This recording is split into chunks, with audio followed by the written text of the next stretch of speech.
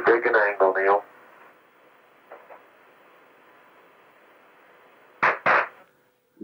The laser reflector. They're open, and it looks like they're going to stay up without any problem.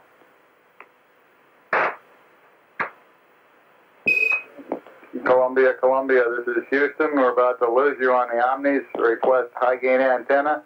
React mode. Pitch 20. Yaw 135. Over.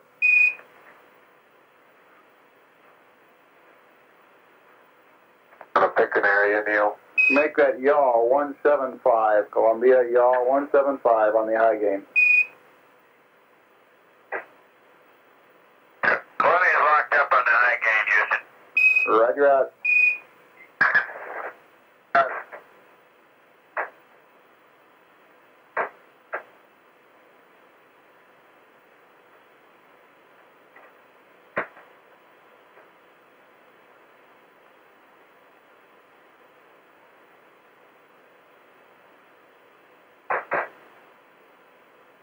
Surgeon says everything looks fine.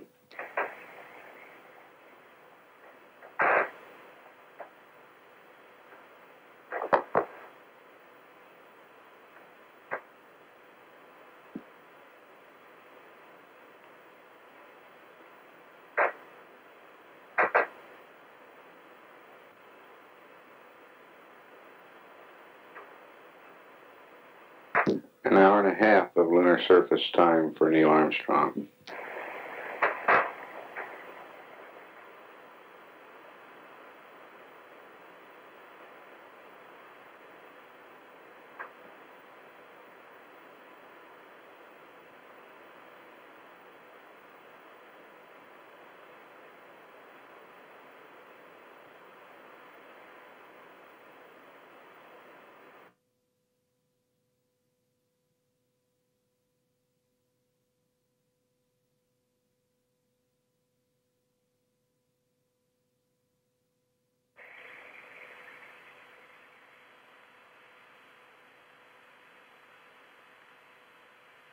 Houston, the passive seismometer has been deployed manually.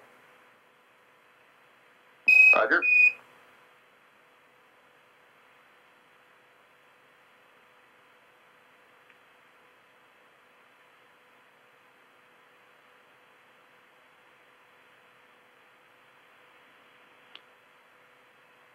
They've been on the portable life support systems for 2 hours now.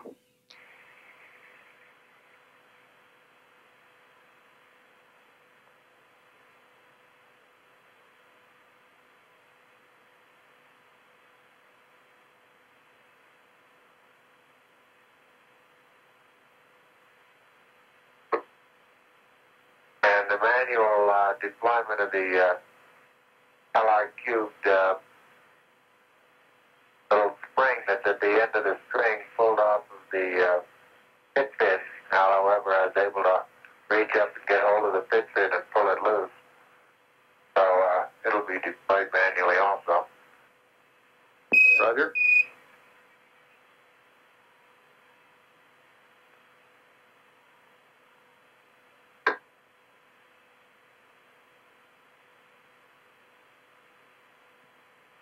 And the panorama is complete. It's about the limb 730 position at about 60 feet.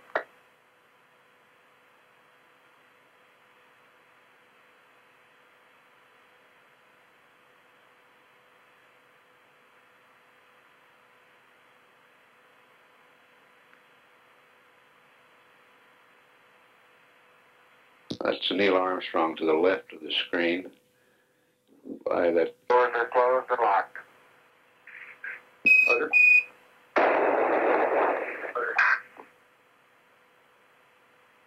Have you got us a good area picked out? Yeah, I think right out on that rise out there is probably as good as any.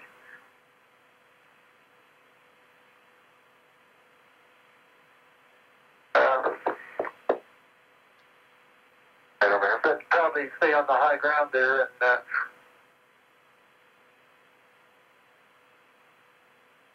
watch at the edge of that crater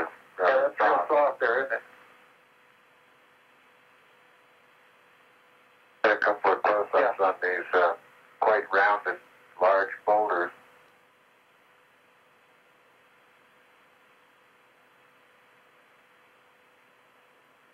Buzz Aldrin coming into view on the right, carrying the two experiments. About 40 feet out, I'd say out to the end of that next, well, it's going to be a little difficult to find a good level spot here. Top of that next little ridge there, wouldn't that be a pretty good place?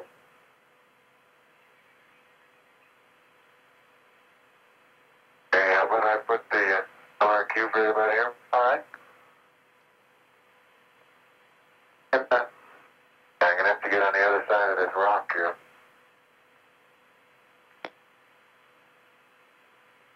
I would go right around the crater to the left there.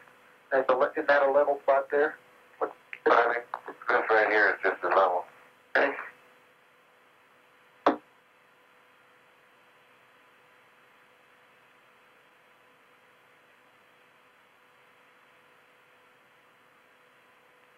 And they will be out of the camera's field of view while setting up these experiments.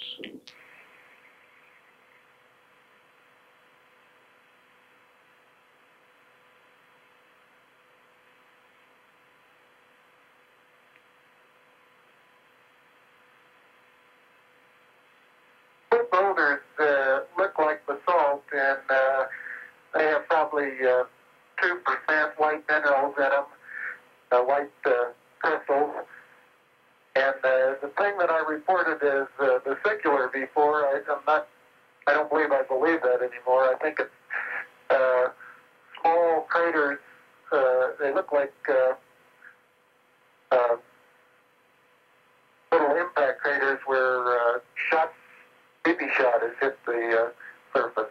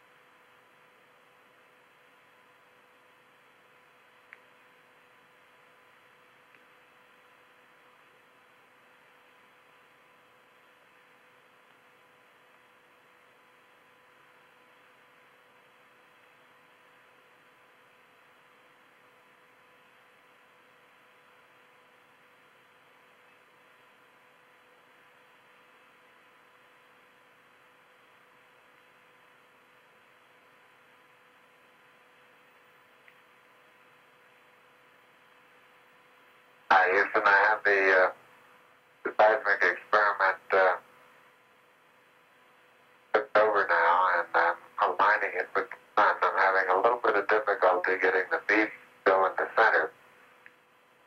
Wants to move around and around on the outside. Find any home. You're cutting out again, Buzz.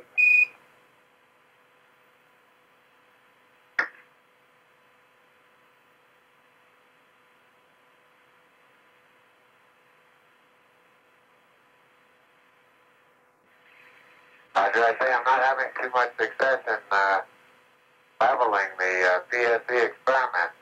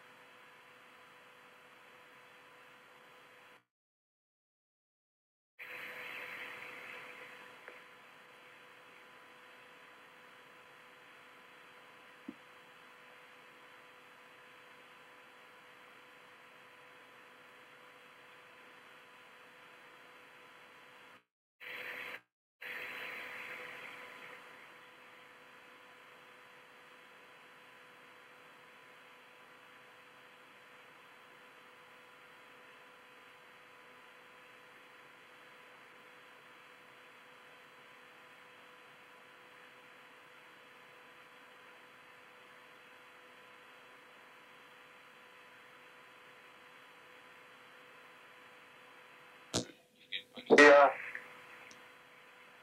laser reflector is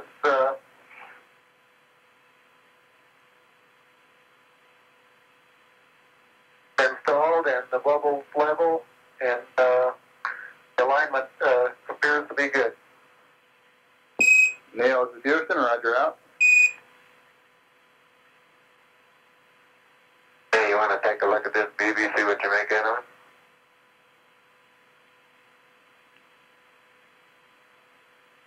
I found it pretty hard to get perfectly level, too. My BB likes the outside. It won't go on the inside.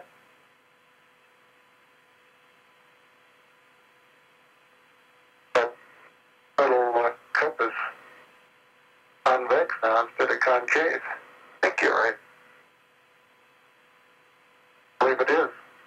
Houston, I don't think there's any hope for using this leveling device to come up with an accurate level. It looks to me as though the cup here that the BB is in is now convex instead of concave, over.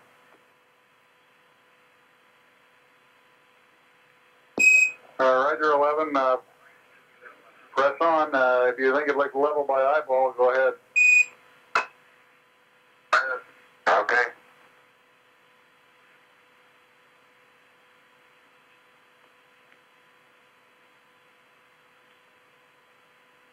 The bubble they're discussing is on a leveling device on the passive seismometer.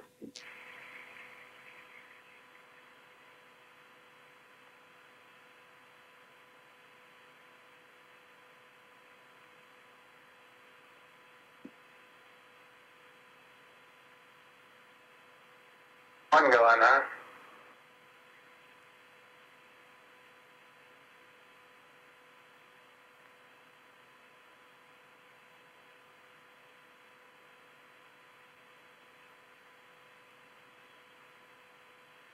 There you go. Good work. Good show. Hey, whoa, stop. Back up. Wait. Houston, as I was facing the PSC, the right-hand solar array deployed automatically. The left hand had to leave the training bar at the far end.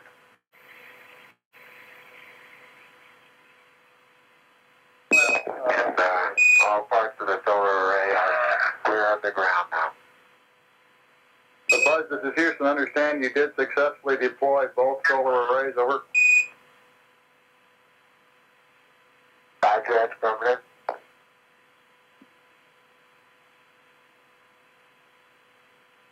And there isn't any way of telling whether not getting in the way. Maybe I could get down here.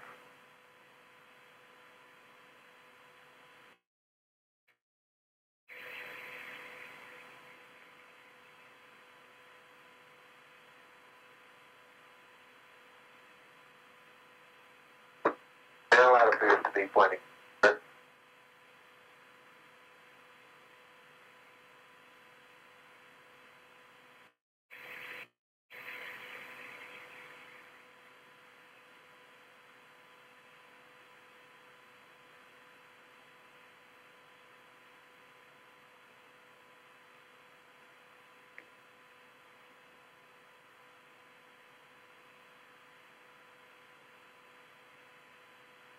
Neil, this is Houston, over. No, it's Houston, over. Hey, go ahead, Houston. Roger, we've been looking at your consumables, and you're in good shape.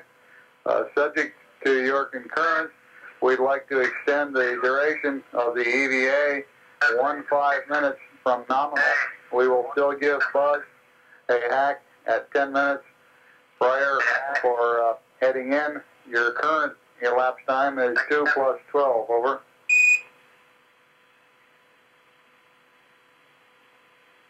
Okay, that sounds fine. Roger up.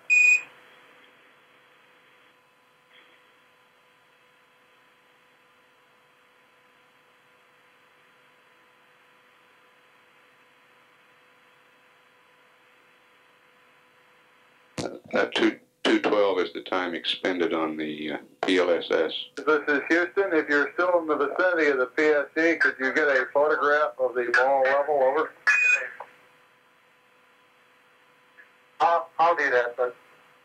Right, we'll get a photograph of that. Houston, what time would you estimate we could allow for the documented sample? Over.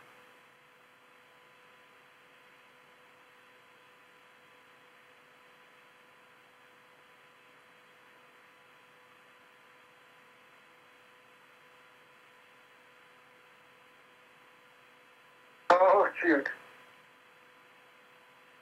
I believe the ball is right in the middle now. Wonderful. Take a picture before it moves.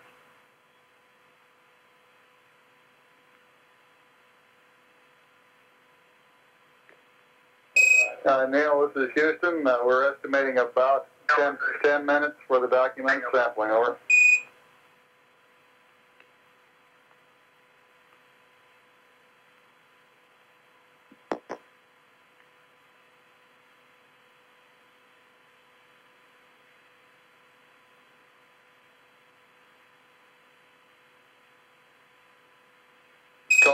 Columbia, this is Houston, over. Go ahead, Houston, Columbia. Roger, I'd like you to terminate charging battery Bravo at 111 plus 15, over.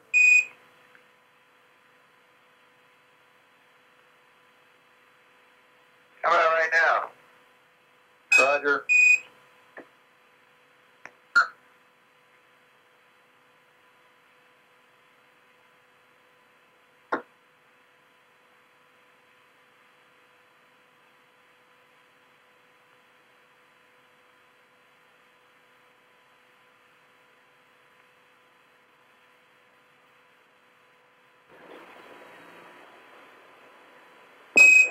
Buzz, this is Houston.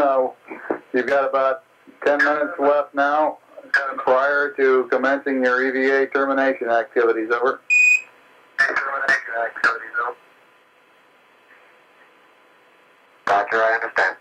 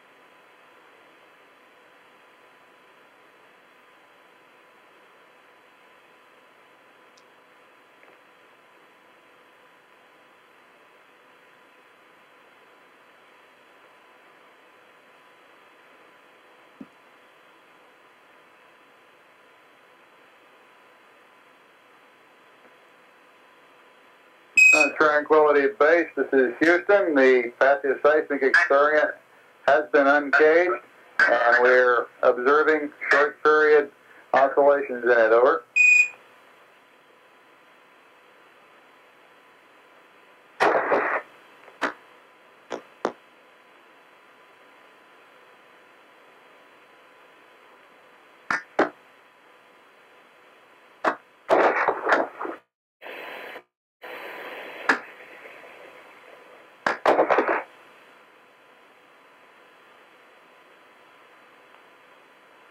Neil Armstrong has been on the surface now about an hour and 50 minutes.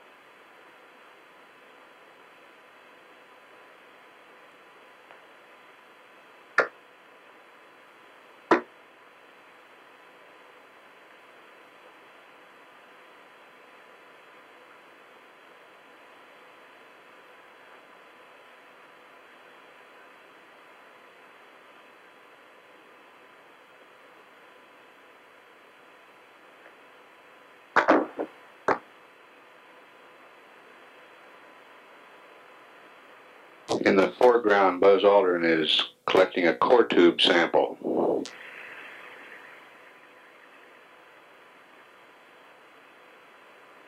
I hope you're watching how hard I have to hit this into the ground to the tune of about 5 inches, Houston. Roger.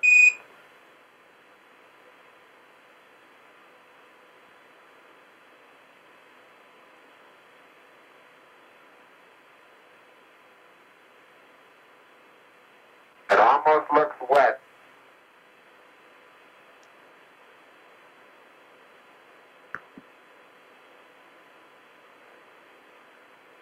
Got it. Sample.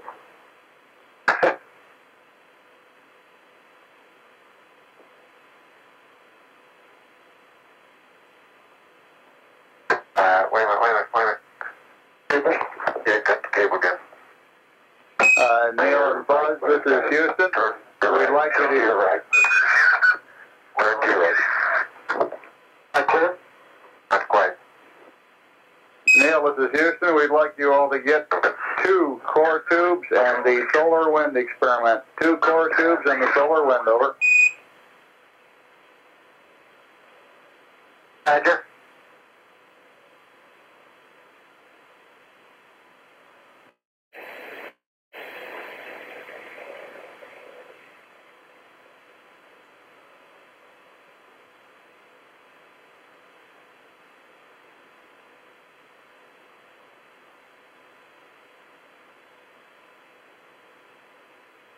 The core tubes provide material. Get the next one. Maybe you can turn away the box a little bit.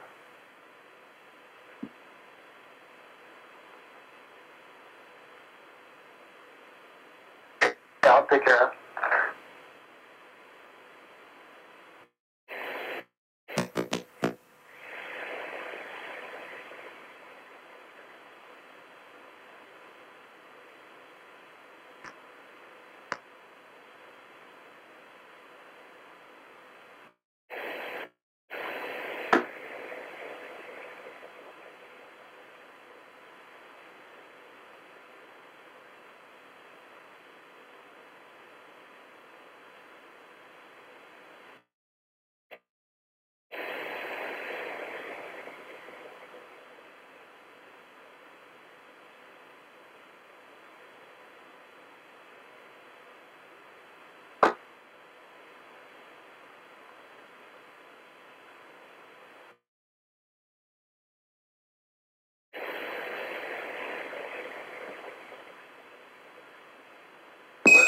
Buzz, this is Houston. You have approximately 3 minutes until you must commence your EVA termination activities, over.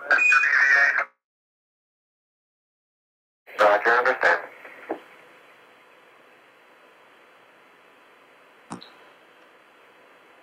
Columbia, this is Houston. Approximately 1 minute to LOS, over. 1 minute.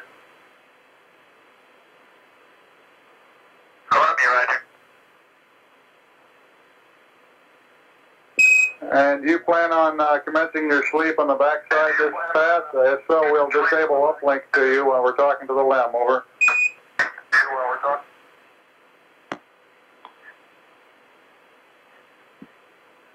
Negative that.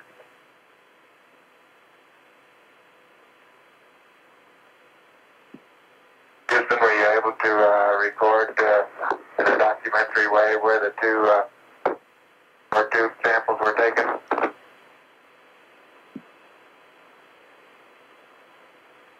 Negative.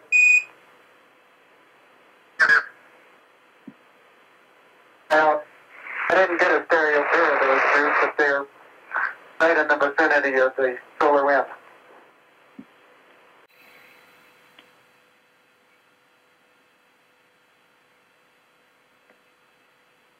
Cap was right. I got the cap. Got the cap? They're both good caps on around. Okay. And you want to pick up some stuff and I'll get these specific ones? Throw the solar wind in.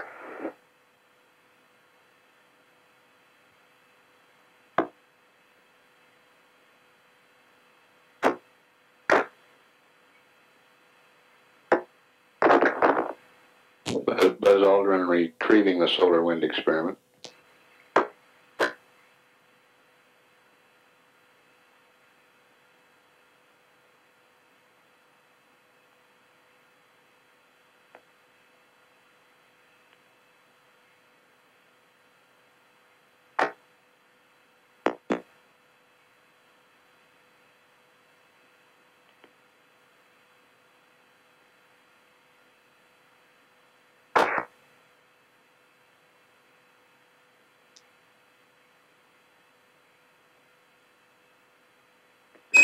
Buzz, this is Houston. It's about time for you to start your EVA closeout activities.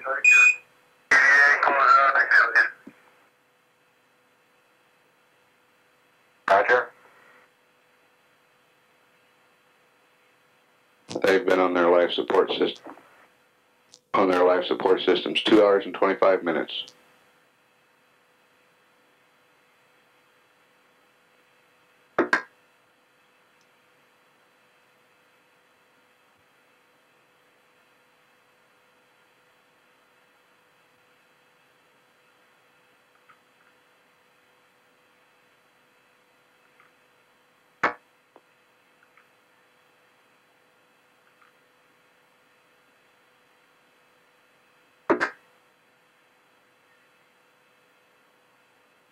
Neil appears to be picking up rocks to the right of the screen.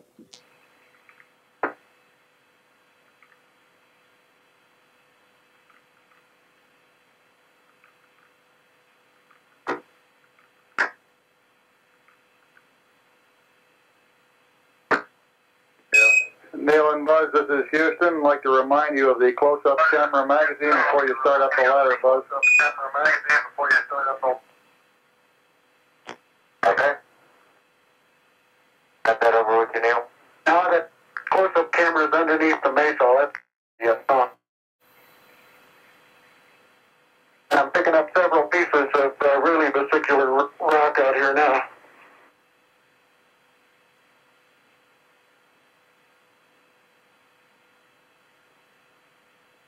You didn't get anything in those environmental samples, did you? Not yet. I don't think we'll have time.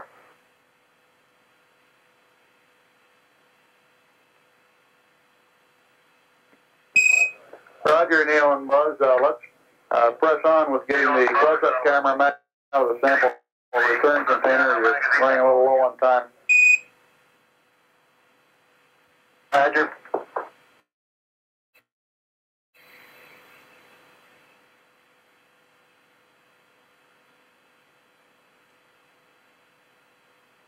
We want to keep a good margin in those portable life support systems.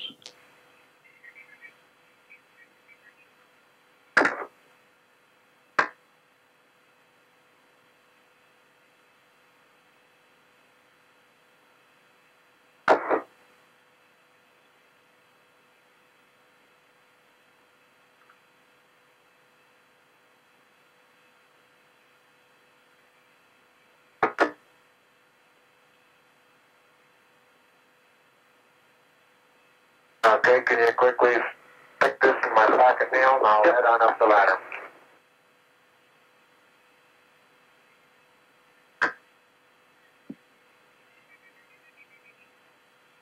I'll hold it. You open the pocket up.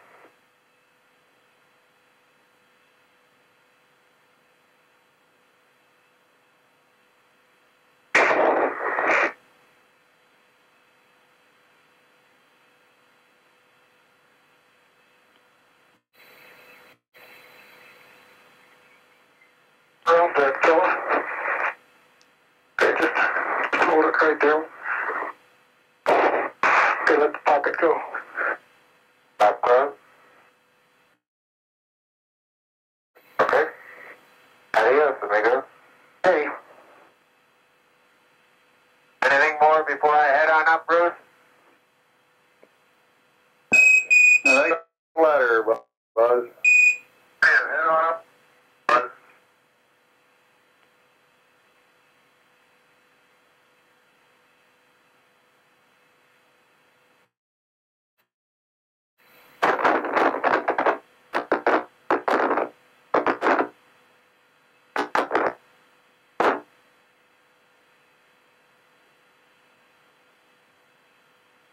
that white dot right above the horizon on the right is a phosphorus spot from the TV converter in the Park Station in Australia.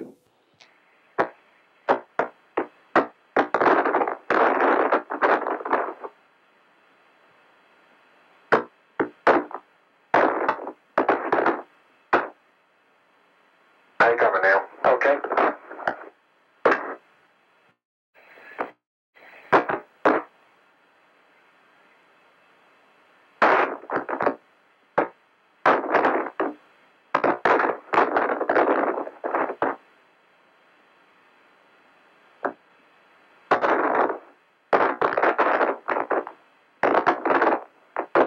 You get the solar wind?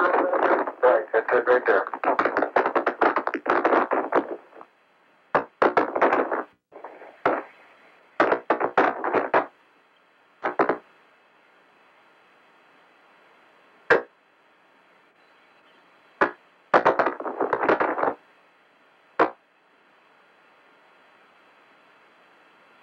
I think you can reach this hook that's hanging over here. You might entertain the idea of sending up the second one that way. Okay.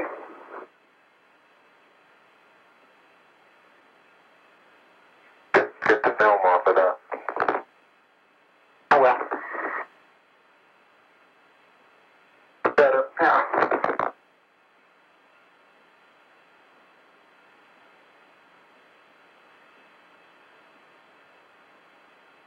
Okay, I'm heading on in.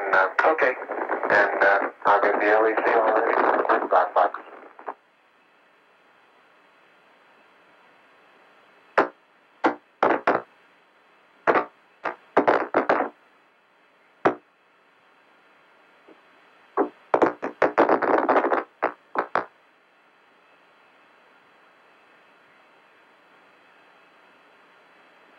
Neil's been on the surface a few minutes longer than 2 hours.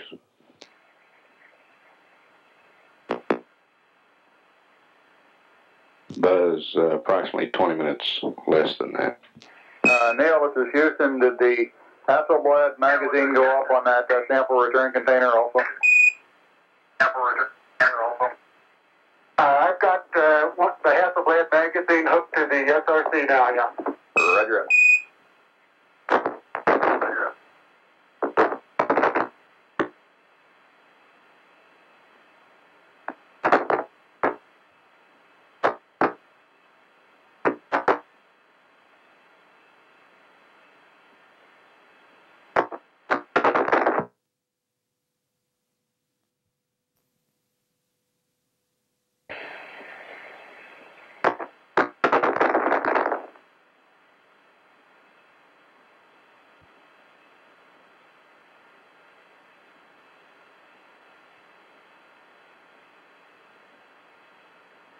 How you doing, Buzz?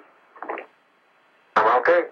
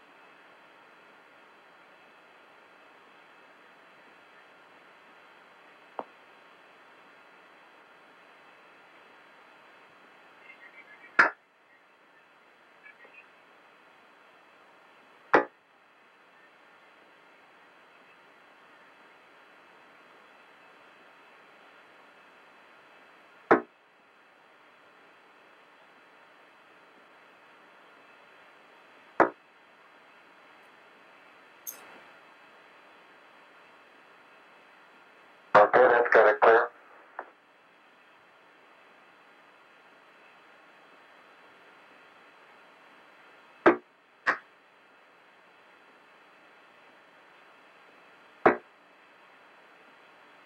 Transferring the sample containers into the limb cabin now. Uh-oh. Camera came off. I mean, the film pipe came off.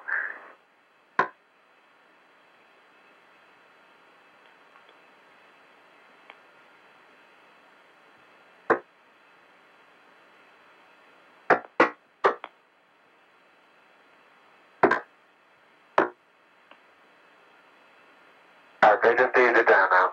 Don't pull so hard on it. Alright, let it go.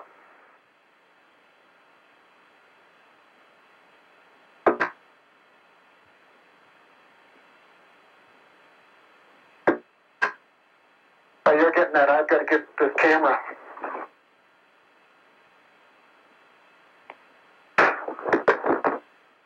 Okay, this one's in, no problem. Okay, stand by a second. Neil, this is Houston. Request an EMU check, over. EMU check, over. Roger, got 3.8.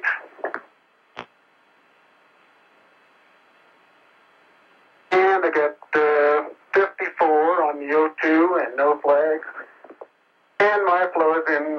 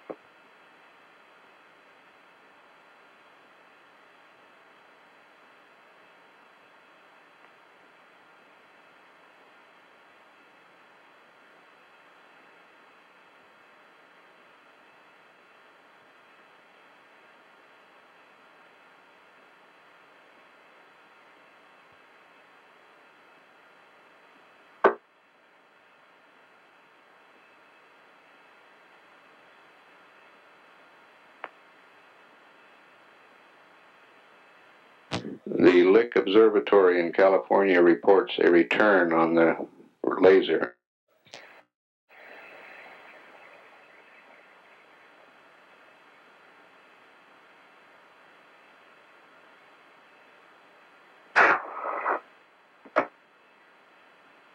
Neil and Buzz, for your information, your consumables remain in good shape. Out. In good shape. Roger. Just coming, Neil. Okay, I've got one side hooked up to the second box, and I got the film back on. Okay, good.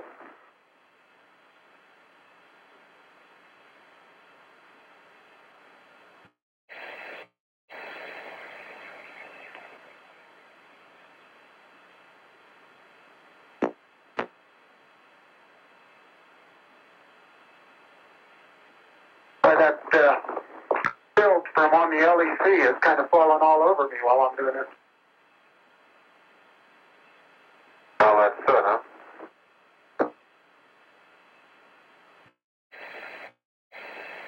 It looks like down here. Yeah, I think my watch stopped, Neil.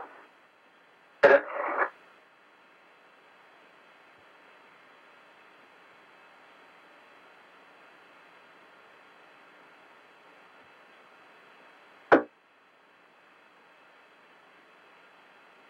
No, it didn't either. Second in.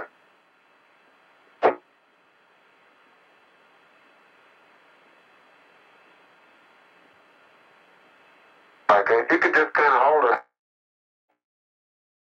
Okay. A minute, let me move back.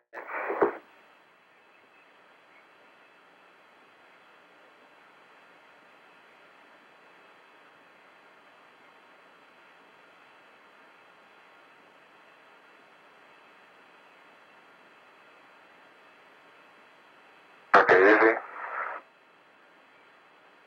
Alright, easy on the hatch now.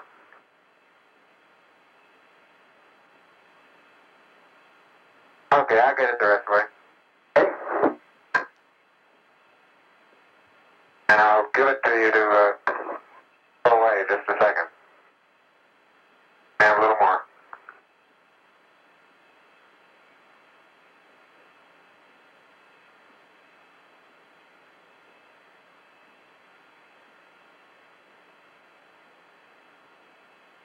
$2 40 on the PLSSs.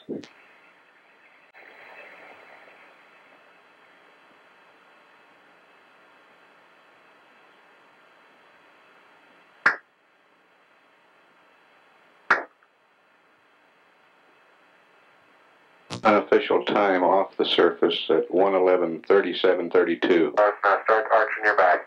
That's good. Plenty of room. Here, all right. Arch your back a little. Your head up against. Now, roll right just a little bit. There you go. And in good shape. Thank you. I bump it now. Now you're clear. You're rubbing up against me a little bit. Okay. Turn. All right. That's right. Turn to the left. Okay. Now move your foot and I'll get the hatch.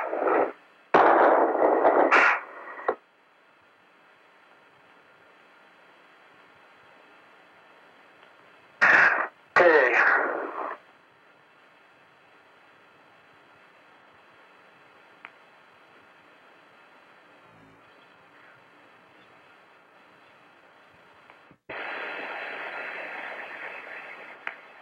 Okay, the hatch is closed and latched.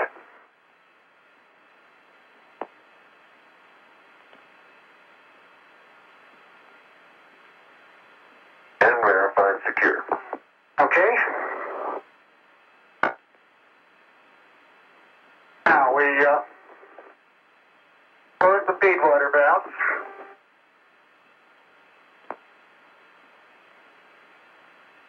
Close. And I got your flip antenna suit.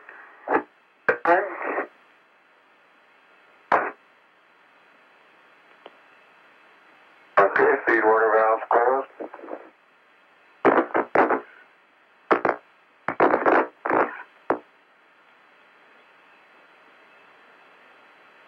And your antenna out.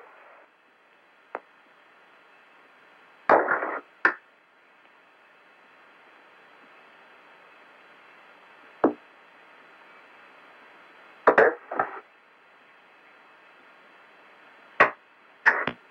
What am I bumping into? Okay. That's out. Oh, yeah. Snap back at my bucket. Okay.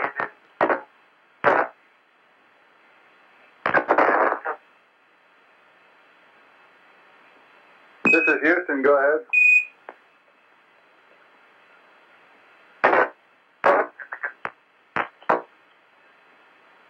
You're cutting out, Neil.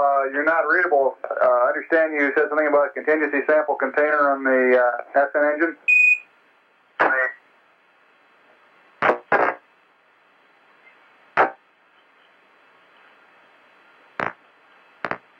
Oh, we're not reading you, Neil. Buzz, Buzz. This is Houston. Do you read over?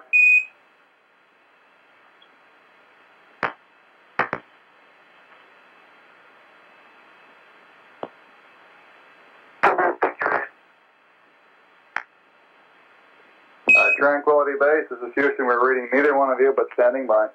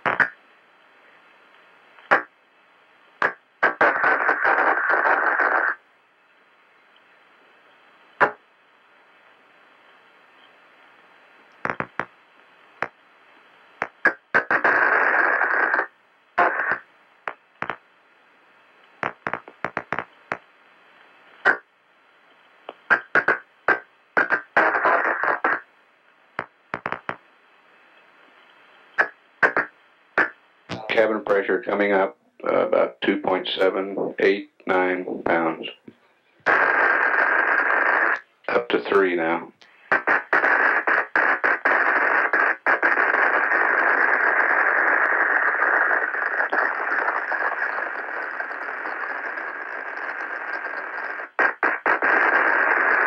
PSI now.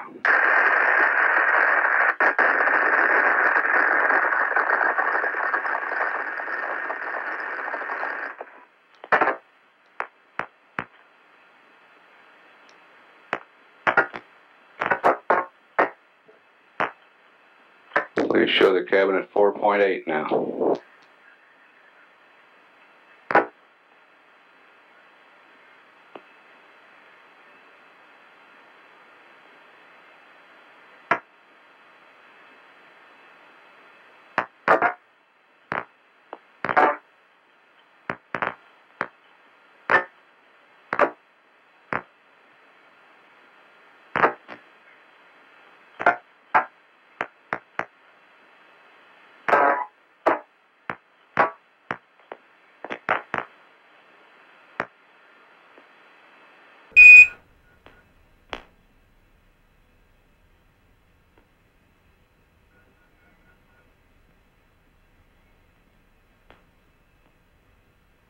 Apollo 11, are you picking up my signal? Okay. Apollo 11, this is Houston. Affirmative. We're reading you loud and clear on voice, and we have a good, clear TV picture. A little bright crater in the bottom of the picture. I guess that's the spot on the tube. I'm sorry about that one. And if you could give us poo and accept, we'll uplink a new state vector and target load to you.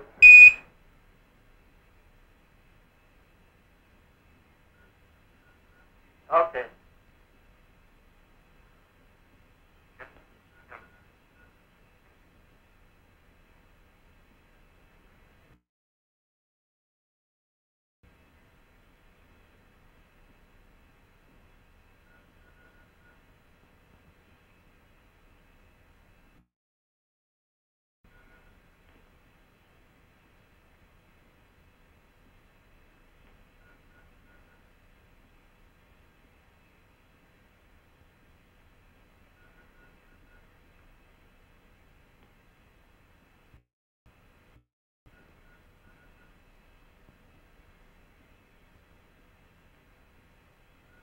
Houston, Apollo 11.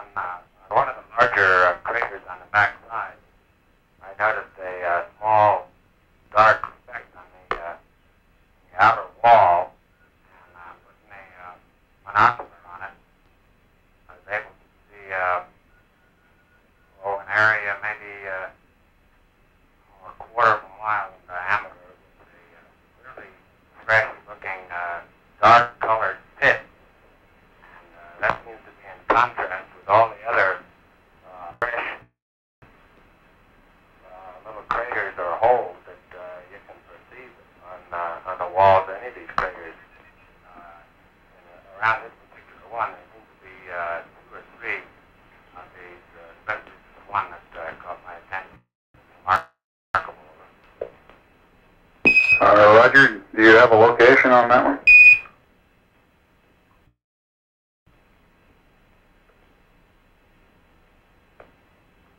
No, not a precise one. I've got several pictures of it, though. Oh, Roger, we copy.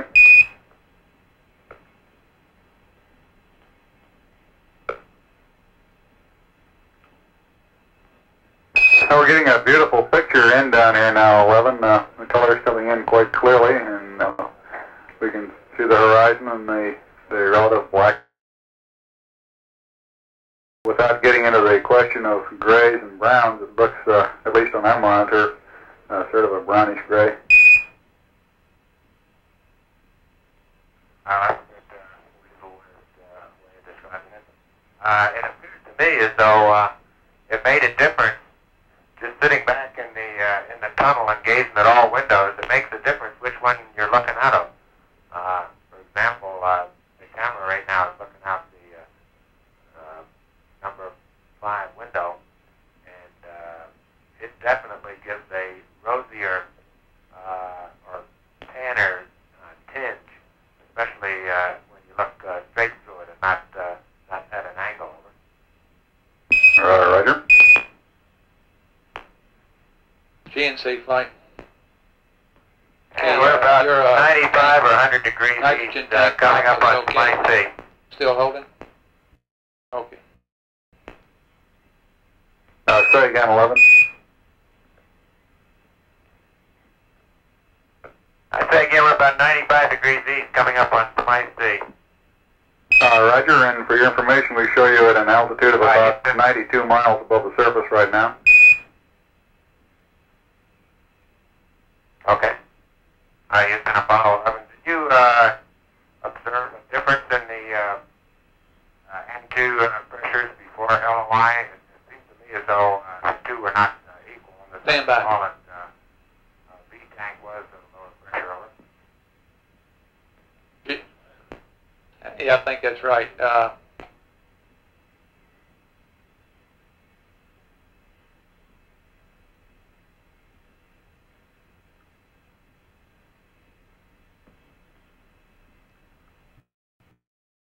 I'm flying it in FCS minimum impulse, Houston, and it's rather difficult to keep it on a constant theta. The LEM wants to wander up and down. I'm not sure in response to mass cons or what, but I can get it completely stabilized in theta and let it alone, and in another couple of minutes it will have developed its own rate. This is Houston, Roger.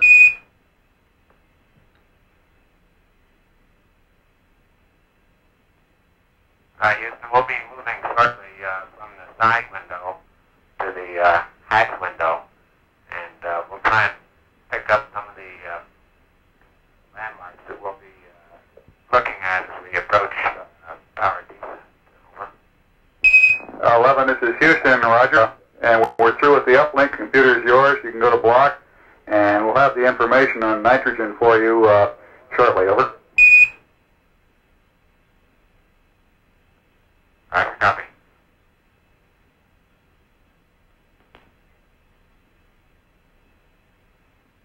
Okay, Houston, several minutes ago I was exactly steady on theta, and since then I have been moving toward the LEM pointed straight down toward the radius vector, and that's been despite a number of down minimum pitch impulses. Roger.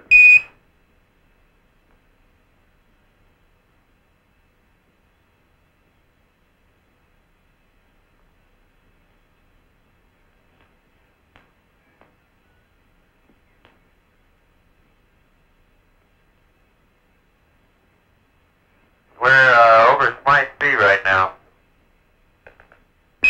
Roger. We're about 88 degrees east, I would estimate. We checked southwest of the crater Jansky right now.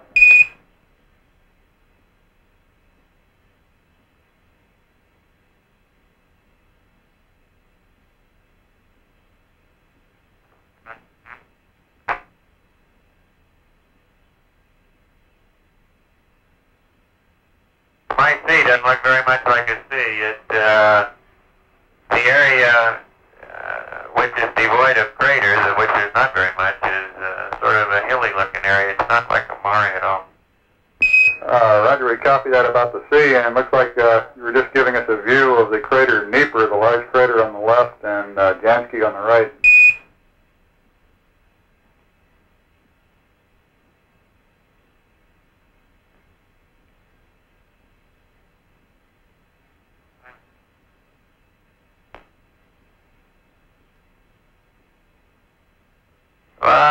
We think you're close, but no cigar.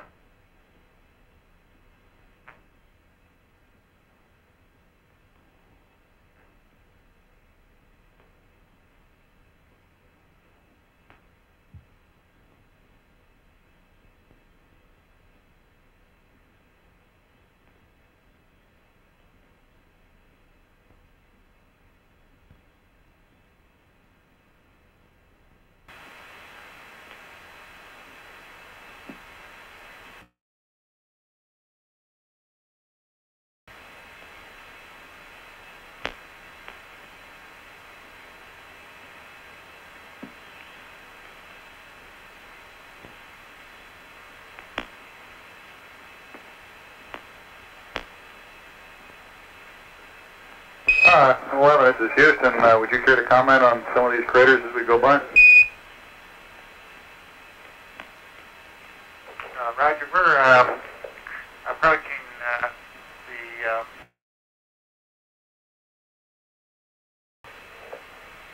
ignition.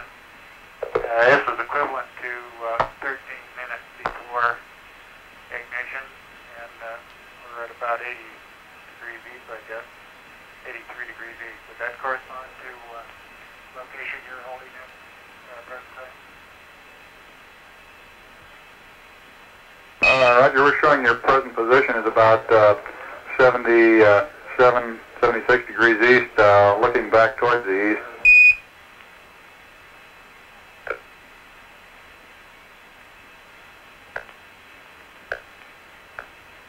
You should be looking back at my scene now. Roger.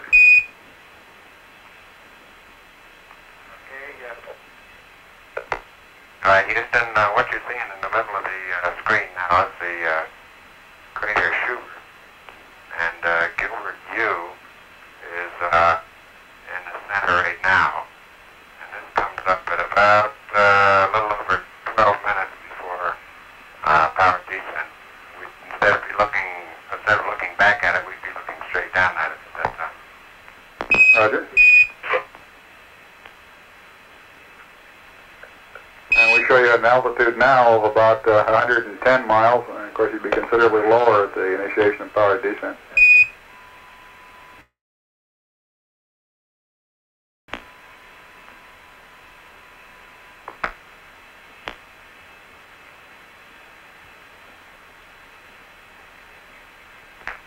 Okay, Houston, look at register 3 on the Disky, theta. Theta is increasing toward my desired 315, and I'll let the hand controller alone here, and I'll bet you it reverses itself.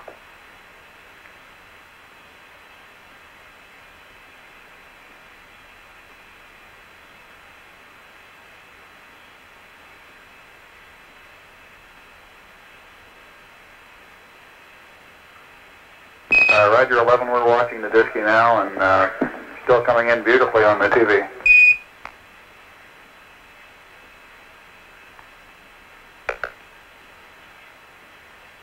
Okay, there's on the right side of the screen at the present time, there's a triple crater with a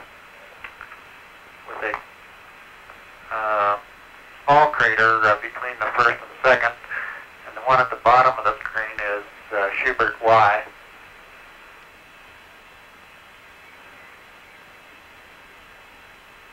Zoom in, it does have a central peak in Schubert Y, actually several of them, and you can observe those, plus the rim craters at the bottom of your screen.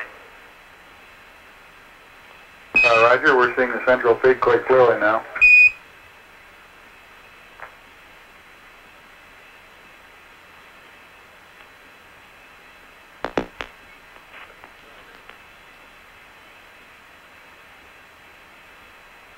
Okay, we're zooming in now on a crater called Schubert N.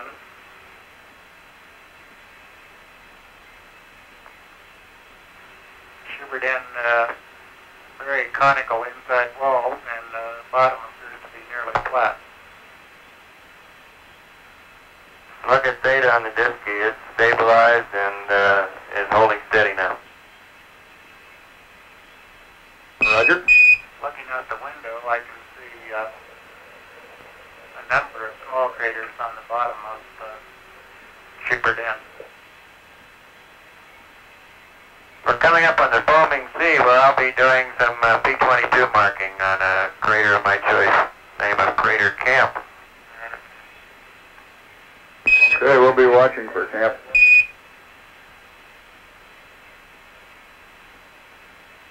And notice register 3 has reversed itself and is heading back the other way now without any pitch thruster firing. Roger, Mike. We confirm that you've changed the direction of your pitch rate.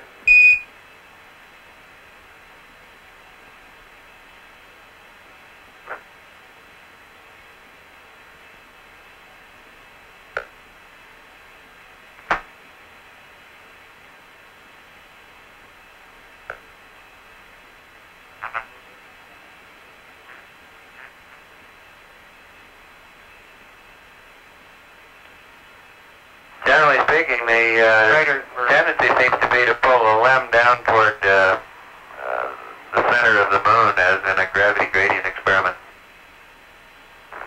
Roger 11, we copy. Or it may have something to do with mass times, or it may... Roger, we've gotten... It may have something to do with mass times, or it may just be the peculiarity of the DSKY display. Okay, we've observed the behavior of your DSKY, and I think we've got the data here to work on it. Let us grind around a little while on it, and we'll report back to you probably in a rev or two. Okay, well, in the meantime, I'm going to pitch down toward 315. Roger.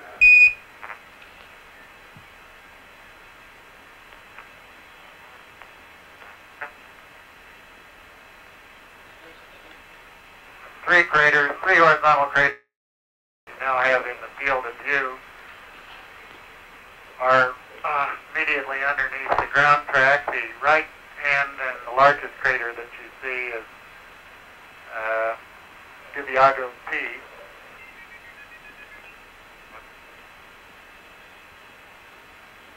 Roger, we concur on the identification of that crater.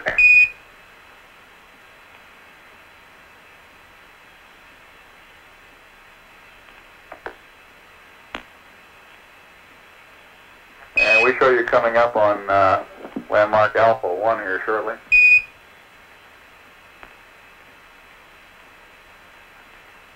Roger, Mike 7, his first look at Alpha 1 at the present time.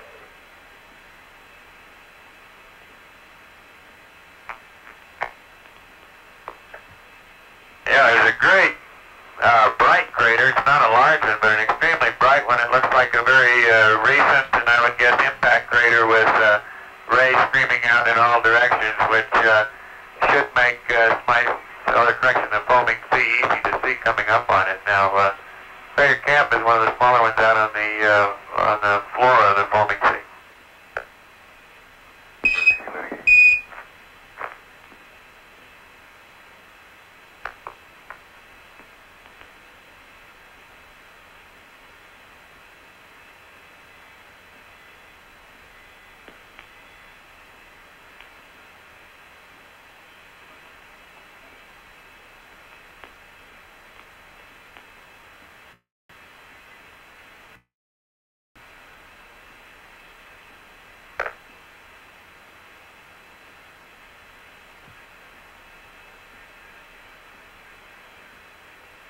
Okay, we show you over the Sea of Fertility now, and you ought to have Langrenus down south of track a few degrees, about 9 degrees south of track.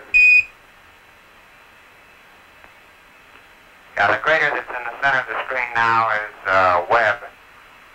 We'd be looking straight down on it at about 6 minutes before power descent. It has a relatively flat bottom to the crater, and you can see maybe 2 or 3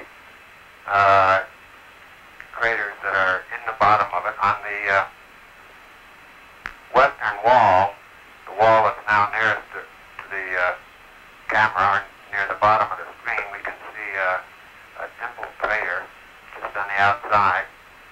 And then coming back toward the bottom of the screen and to the left, you can see depressions. It's the type of connected craters that give us most interest to discover why they're in the particular patterns that they're in. I'll zoom the camera in and try and give you a little closer look at this. Roger, we're observing the dimpled crater now. The central peak that we can see on the orbiter photos doesn't seem to stand out very well here.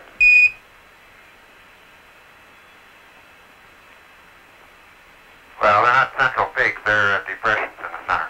Roger. And you'll notice on the pitch thruster activity, I put in a dozen minimum impulses and pitch down, and I'm still far from correcting back to 315. We're moving the camera over to the right window now to give you Langrenus with its several central peaks. And Roger, we got Langrenus in our screen now.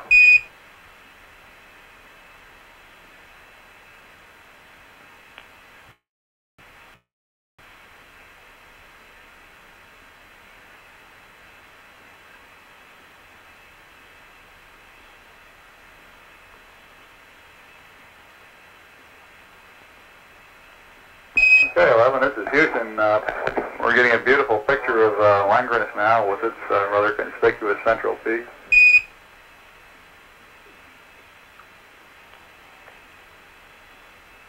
Sea of Tranquility doesn't look very fertile to me. I don't know who named it.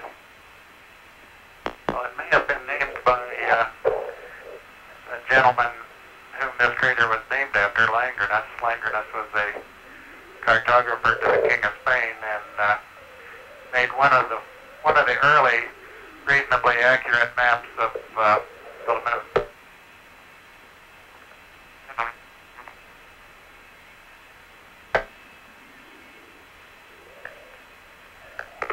Roger, that's very interesting. I'll have to admit it sounds better for our purposes than the Sea of Crises. Amen to that. Okay, it looks like you're coming inside now on the camera. Well, I can't get behind to see the monitor. I'll bring the focus in, but we're going to be looking down past one of the LEM quads and one of the antennas almost straight down at the ground track that we'll be seeing coming in. Now, I guess this is maybe 2 or 3 minutes before power descent.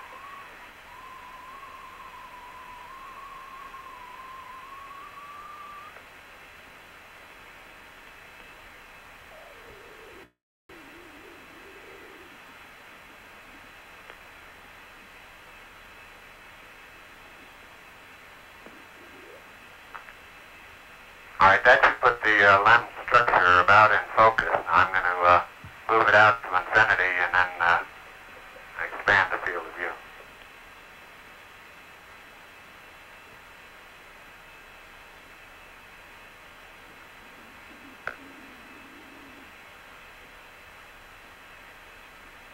Crater Secchi is out my window now, window number 2.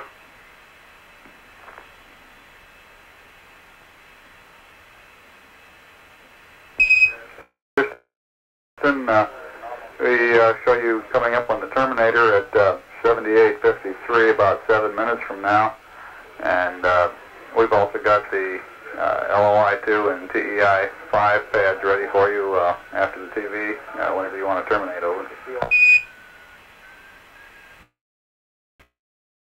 And we're getting a good view of the track leading into the landing site now.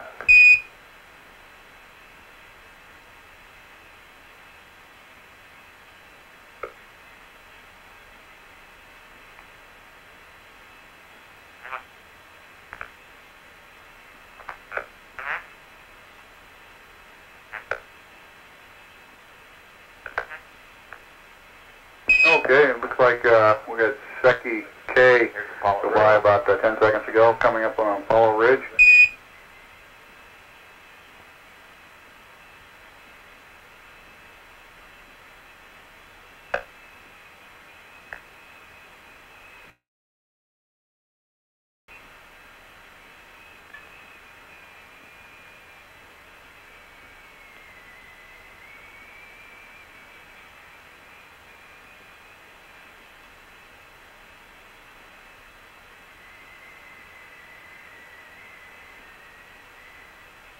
And in the right-hand portion of our screen right now, we can see Messier, Alpha, and Bravo with the light-colored rays streaming off in one direction.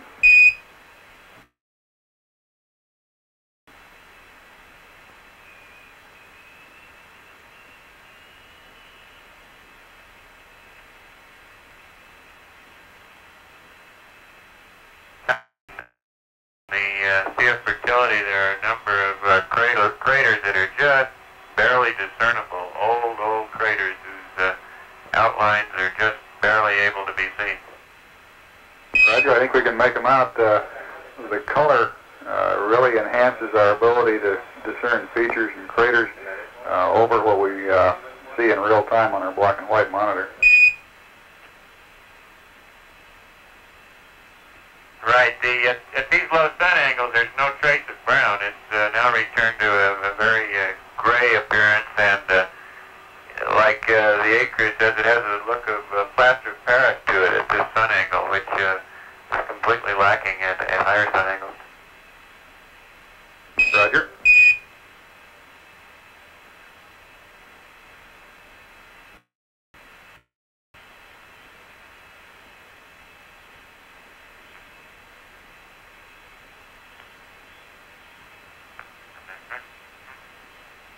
Okay, this is very close to ignition point for power descent. Just passing Mount Maryland. That's a triangular-shaped mountain that you see in the center of the screen at the present time, with the crater Secchi-Theta on top of the far northern edge of the mountain. Roger, we're getting a good.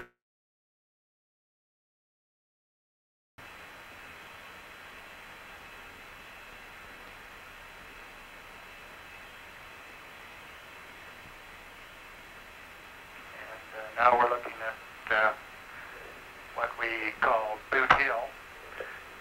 Occurs 20 seconds into the descent.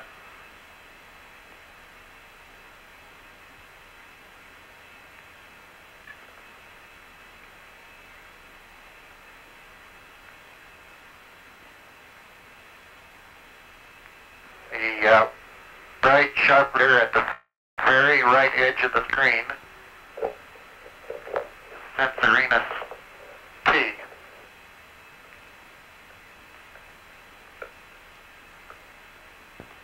Now passing the 1 minute point in power descent. Roger, and for your information, your current altitude is 148 nautical miles above the surface. Roger, thank you. I'm unable to determine altitude at all looking out the window. I couldn't tell whether we're down at 60 or up at 170. I bet you could tell if you were down at 50,000 feet. I wouldn't be surprised.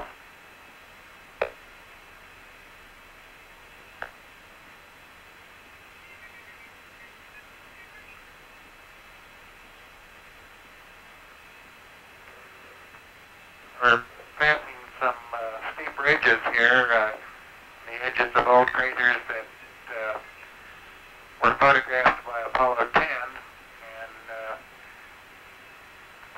the crew of Apollo 10 was very impressed with the steepness of these ridges when they came over them at about 50,000 feet. So Roger, we can observe they're also steep even from this altitude. You've got quite a shadow being cast by the sun at these low angles. The entire surface is getting considerably darker than the surface that we looked at previously when the sun was quite high above us. Crater in the right crater in the center of the screen now, the smaller one, is Censorinus. Roger, and we show you a little over 1 minute from the terminator at the present time.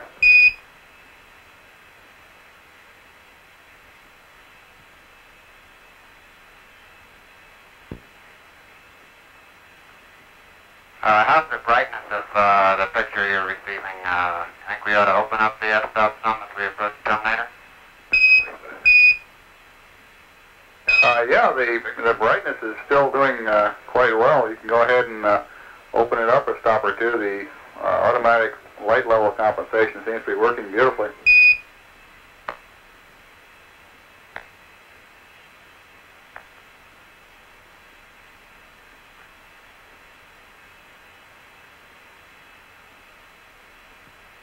That's a good picture of Boot Hill. Roger. 3 minutes and 15 seconds into the descent. Roger, we're seeing Boot Hill now.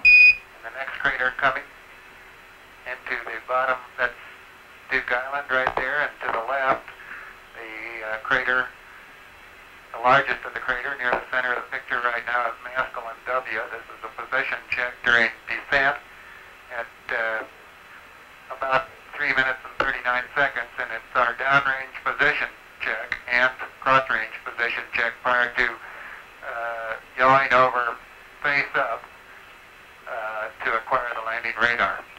At this point, we would be unable to see the surface below us until getting very near the landing area. Roger, I imagine you get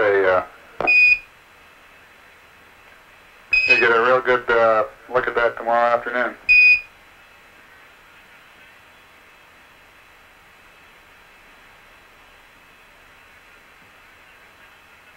sinuous rill is the one that was referred to in Apollo 10 as Sidewinder. Good name, too. Sidewinder Diamondback. Looks like a couple of snakes down there in the lake bed.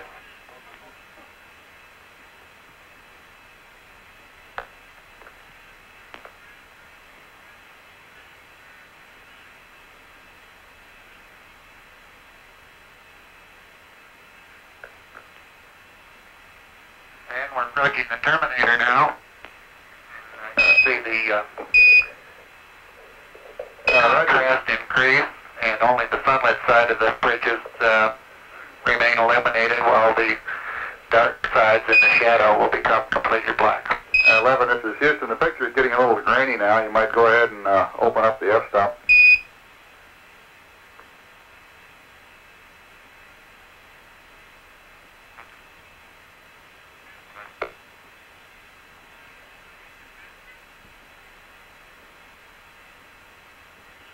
Landing point is just barely into darkness. That one crater, the upper part of which you see, lower part completely in darkness. A small, well-defined crater is bulky, which is about a beam of the landing site. Roger, we can just see it looks like a little less than half of its rim right now.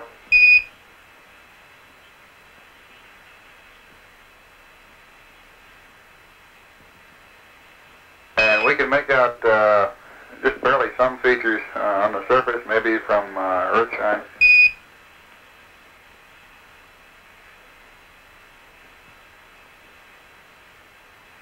Are you wide open on the f-stop at this time?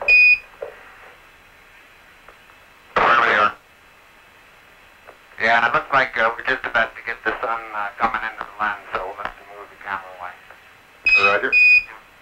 We can't see any Earthshine or any surface features at all in Earthshine now due to the fact that the lamp is very bright and is causing our pupils to contract.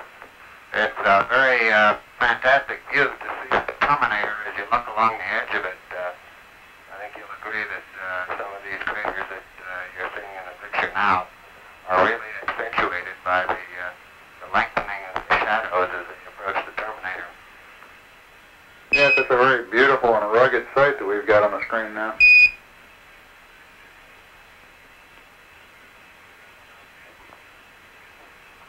And I think you got some interesting data on thruster firings versus pitch angle. It looks like that lens just wants to head down toward the surface is all. Roger, I have a comment here that says that's what the LEM was built for. I believe.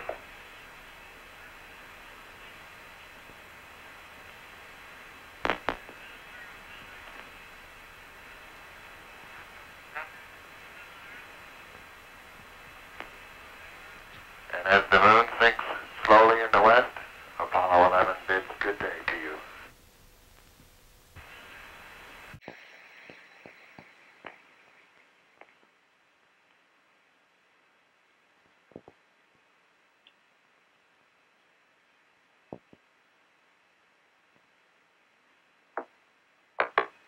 Houston, Apollo 11, over. Roger, go ahead, 11, over. Are you picking up our TV signal? That's affirmative. We have it up on the outer 4 now. The focus is a little bit out. We see the Earth in the center of the screen. Still have a little white dot in the bottom of the camera, apparently. And see, at least I guess that's what it is. It's very hazy at this time on our outer 4, over. So let me change. I believe that's where we just came from. It is, huh? Well, I'm really looking at a bad screen here. Stand by one. Hey, you're right.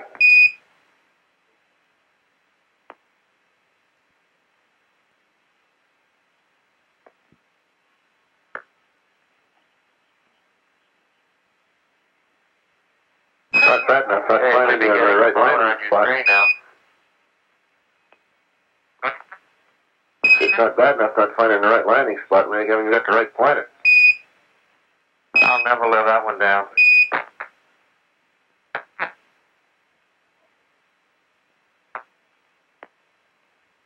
We're making it get smaller and smaller here to make sure that it really is for you guys.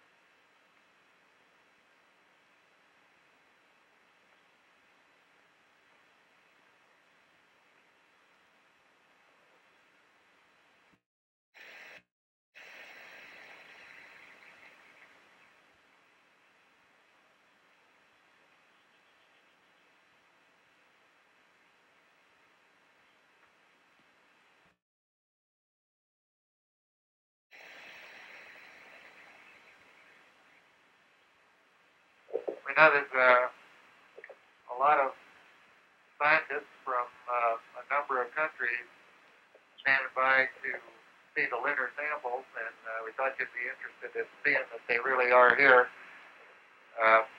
These two boxes are the sample return containers. They are vacuum-packed containers that were closed in a vacuum on the lunar surface, and then brought inside the lab and put inside these fiberglass bags, zippered and resealed around the outside, and placed in these receptacles in the side of the command module. These are the two boxes, and as soon as we get onto the ship, I'm sure these boxes will immediately be transferred and delivery started to the lunar receiving laboratory. These boxes include the samples of the various types of rock, the ground mass of the soil, the sand and silt, and the particle collector for the solar wind experiment, and the core tubes that took depth samples of the lunar surface. Roger, Neil. Thank you much for that description. We've got a pretty dark picture down here. Could you check your f-stop a little bit over? Okay, our monitor showed that to be very bright. We're down around around F4, which we thought would be plenty light. We'll lighten it up some more.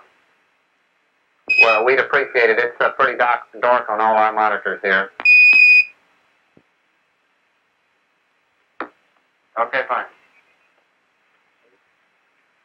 That's looking a lot better now, Neil. There's Buzz.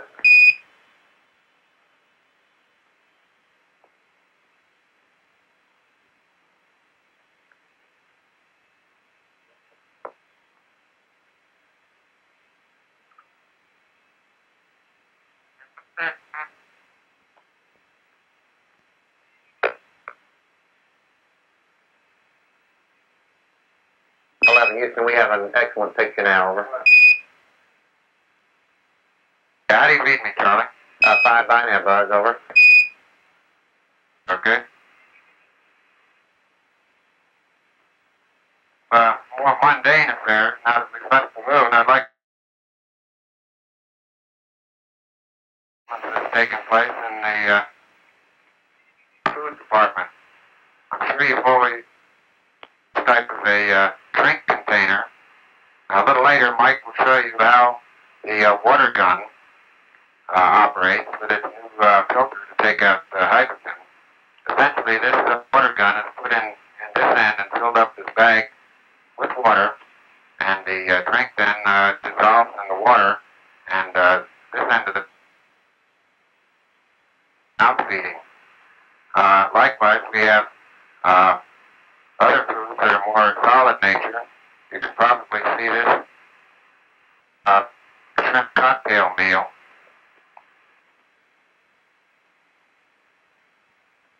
This afternoon while the two of us had salmon salad. Another early development was the use of bite-sized food.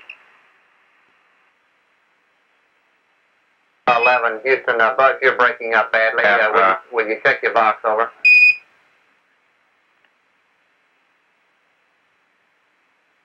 All right, how am I coming through now, Charlie? All right, you're very clear when you come through. It's just that your box is not keying at every word, over. Okay. These bite-sized objects were designed to remove the problem of having so many crumbs floating around in the cabin. So they designed a particular size that would be able to go into the mouth all at once. I think since all of our experience, we've discovered that we can progress a good bit further than that back to some of the type meals that we have on Earth. Matter of fact, on this flight, we've carried along pieces of bread. And along with the bread, we have a ham spread. And I'll show you, I hope, how easy it is to spread some ham.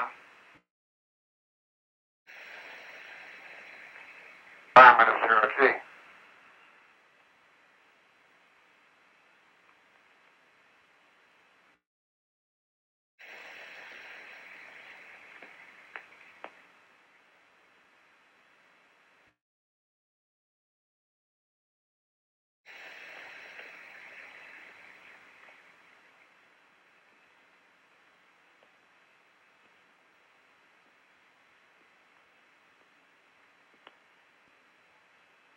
We've discovered that it is quite easy to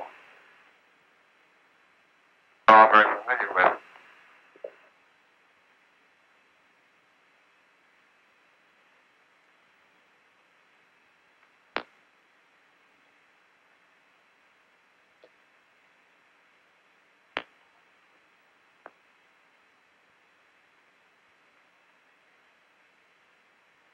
Apollo 11, Houston, we noticed your roll rate increasing. Will you please see if you can bring that down to about 0 for us, so we'll be losing a high gain shortly, over.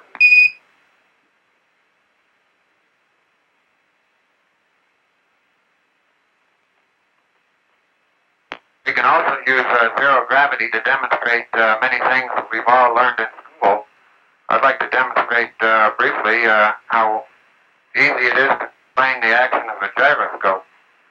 If I spin this can, we know that according to the equations of motion, that we would expect that if once this is given a spin, and has a spin axis in this direction, if we give it a particular torque, and I'll do this by pushing my hands against it in this fashion once it's spinning, by the equations we can predict that as I put this torque on it, it will in fact rotate this direction. Let's see how well this works out. And as I applied the torque this way, it rotated this way.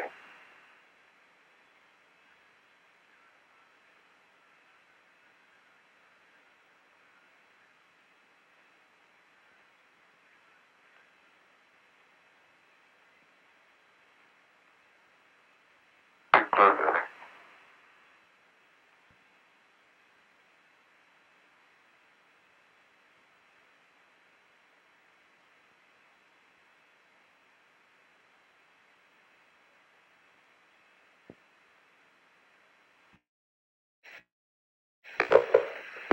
He says pretty good demonstration.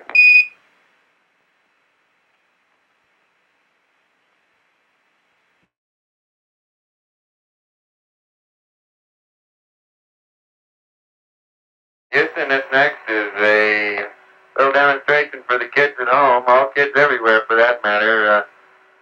I was going to show you how you drink water out of a spoon, but I'm afraid I filled the spoon too full, and if I'm not careful, I'm going to spill water right over the side. Can you see the water flopping around in the top of the spoon, kids? That's affirmative, 11. Okay, well, as I say, I was going to show you, but I'm afraid I filled it too full and it's going to spill over the side. I tell you what, I'll just turn this one over and get rid of the water and start all over again, okay? Okay.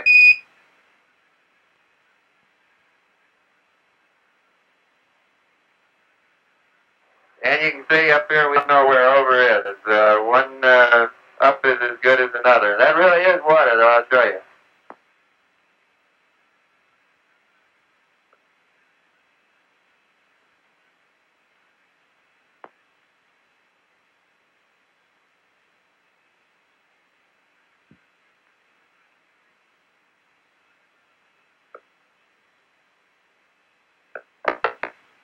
That's really not the way we drink. We really have a water gun, which I'll show you.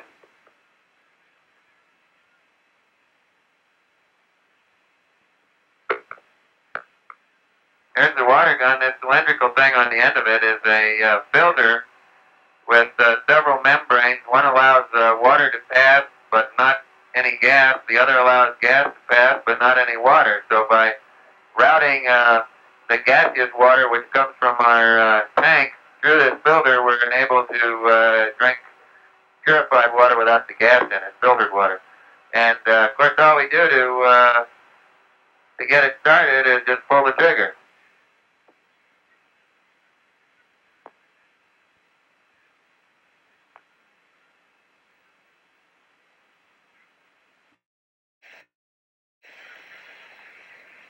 Sort of messy. I haven't been at this very long. It's sort of the same system that the Spaniards used to drink out of wineskins at bullfights. Only I think it'd be more fun. Well, be seeing you, kids. Thank you from all the kids in the world here in the Moker who can't tell the Earth from the Moon.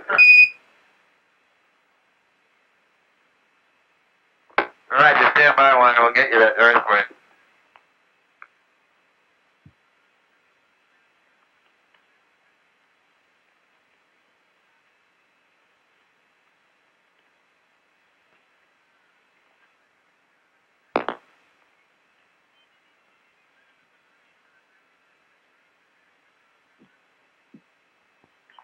Okay, K11, Houston, I have a picture now. That's affirmative. I refuse to bite on this one, though. You tell us. Okay, this should be getting larger, and if it is, it's the place we're coming out to. Roger.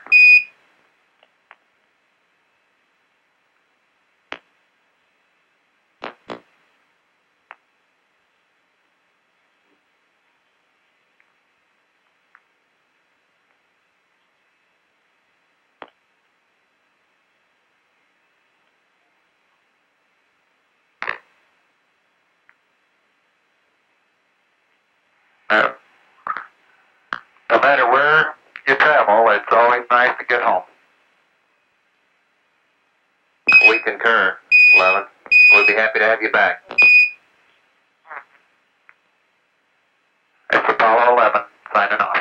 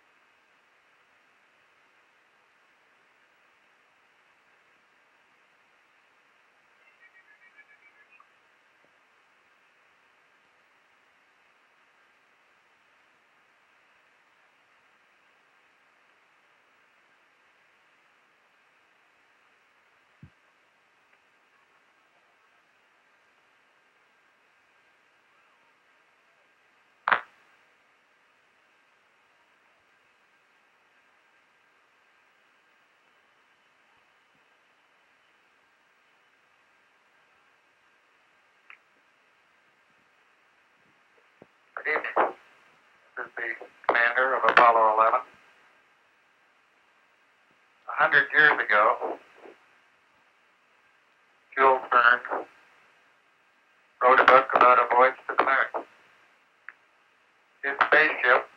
Columbia took off from Florida and landed in the Pacific Ocean after completing a trip to the moon. It seems appropriate to us to share with you some of the reflections of the crew as the modern day Columbia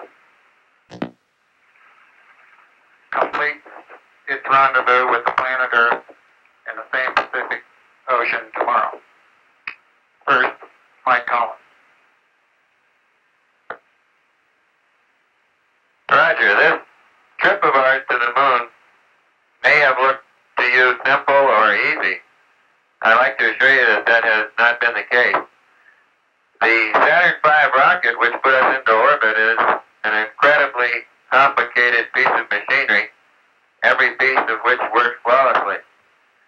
This computer up above my head has a 38,000 word vocabulary, each word of which has been very carefully chosen to be of the utmost value to us, the crew. The switch, which I have in my hand now, has over 300 counterparts in the command module alone, this one single switch design. In addition to that, there are myriad of circuit breakers, levers, rods, and other associated controls. The SPS engine, our large rocket engine, on the aft end of our service module, must have performed flawlessly or we would have been stranded in lunar orbit. The parachutes up above my head must work perfectly tomorrow or we will plummet into the ocean. We have always had confidence that all this equipment will work and work properly, and we continue to have confidence that it will do so for the remainder of the flight. All this is possible only through the blood, sweat, and tears of a number of people, the American workmen who put these pieces of machinery together at the factory. Second, the painstaking work done by the various test teams during the assembly and the retest after assembly. And finally, the people at the Manned Spacecraft Center, both in management, in mission planning, in flight control, and last but not least, in crew training. This operation is somewhat like the periscope of a submarine. All you see is the three of us, but beneath the surface are thousands and thousands of others. And to all those, I would like to say thank you very much.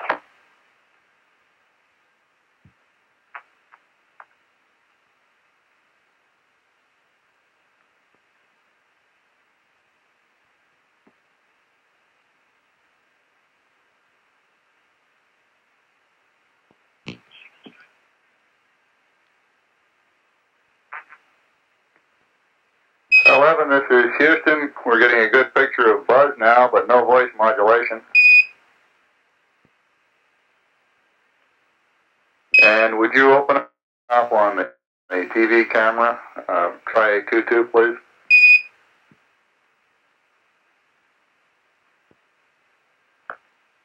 That appears to be a lot better now. We're still not receiving Buzz's audio. Good evening. I'd like to discuss with you a few of the more symbolic aspects of the flight of our mission Apollo 11. As we've been discussing the events that have taken place in the past 2 or 3 days here on board our spacecraft, we've come to the conclusion that this has been far more than 3 men on a voyage to the moon. More still than the efforts of a government and industry team. More even than the efforts of one nation. We feel that this stands as a symbol of the insatiable curiosity of all mankind to explore the unknown. Neil's statement the other day upon first setting foot on the surface of the moon, this is a small step for a man, but a great leap for mankind, I believe sums up these feelings very nicely. We accepted the challenge of going to the moon. The acceptance of this challenge was inevitable. The relative ease with which we carried out our mission, I believe, is a tribute to the timeliness of that acceptance, of accepting expanded roles in the exploration of space. In retrospect, we have all been particularly pleased with the call signs that we very laboriously chose for our spacecraft, Columbia and Eagle.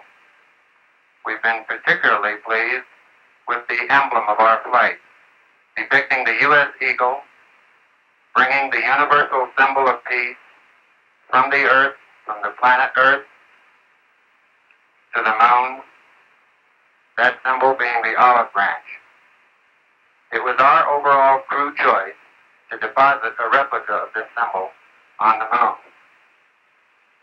Personally, and reflecting the events of the past several days, a verse from the Psalms comes to mind to me. When I consider the heavens, the work of thy fingers, the moon and the stars which thou hast ordained, what is man that thou art mindful of him? The responsibility for this flight lies first with history, and with the giants of science who have preceded this effort. Next to the American people, who have, through their will, indicated their desire. Next to 4 administrations and their Congresses for implementing that will. And then to the agency and industry team that built our spacecraft. The Saturn, the Columbia, the Eagle, and the little EMU, the spacesuit and backpack that was our small spacecraft out on the lunar surface. We'd like to give a special thanks to all those Americans who built those spacecraft, who did the construction, design, the test, and put their heart and all their abilities into those craft. To those people, tonight we give a special thank you. And to all the other people that are listening and watching tonight, God bless you. Good night from Apollo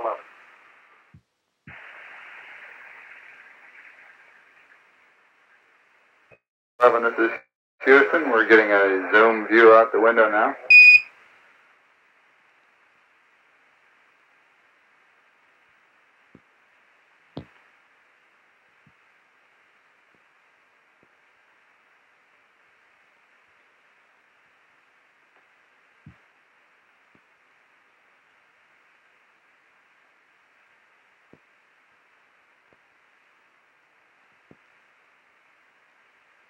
Apollo 11, signing on.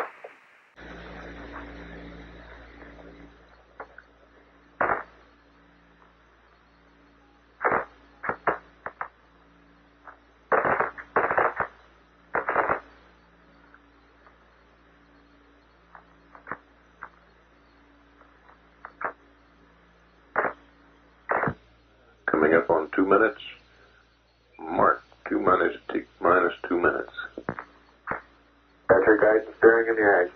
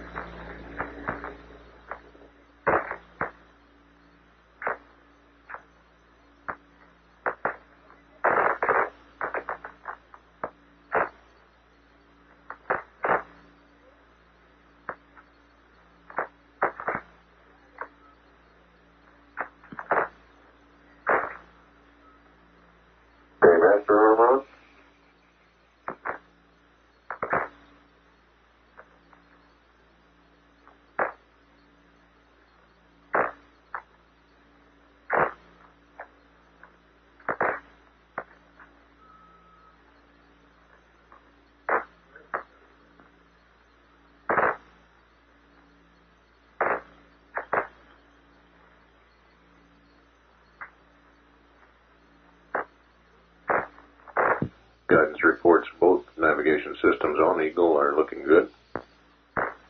Whiskey Mike.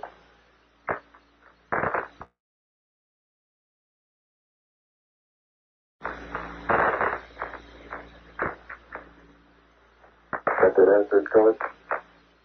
1,000 feet high, 80 feet per second vertical rise. Eagle Houston, to request manual start override.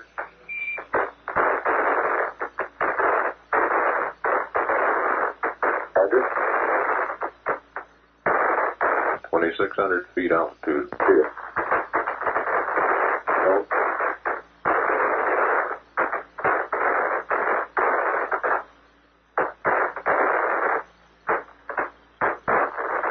Eagle Houston, 1 minute, you're looking good. Roger.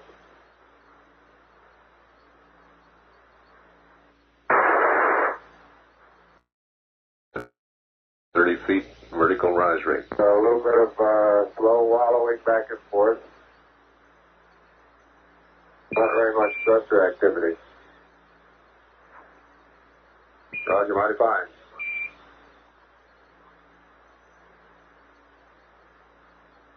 700, 150 up, beautiful. 9,000. AG degrees within a foot per second.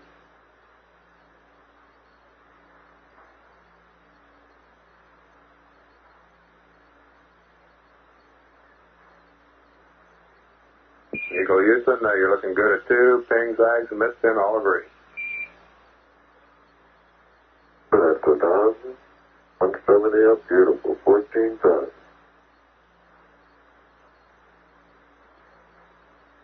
And a foot per second again, ags to ping.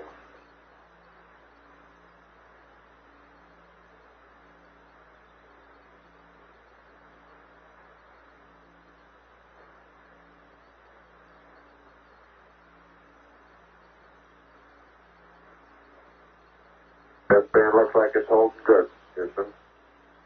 Roger, we concur. It's great. 1,500, 185.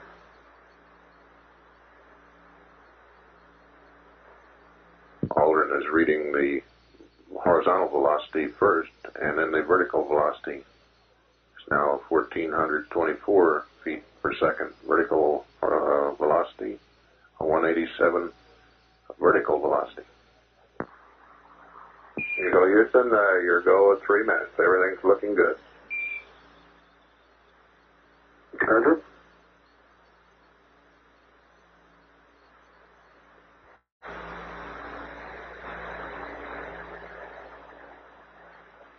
Right on H-dot. Coming up to, this is H-dot max now.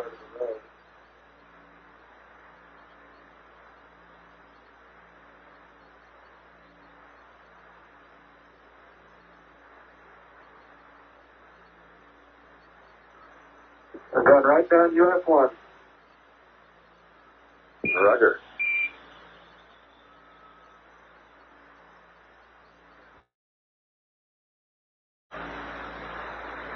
Height now approaching 32,000 feet.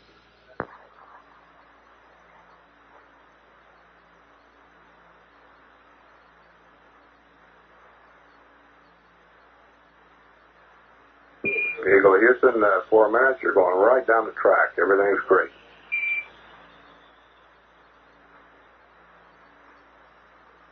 Horizontal velocity approaching 2,500 feet per second. Got the beam up right now. Roger. Some 120 miles to go until insertion.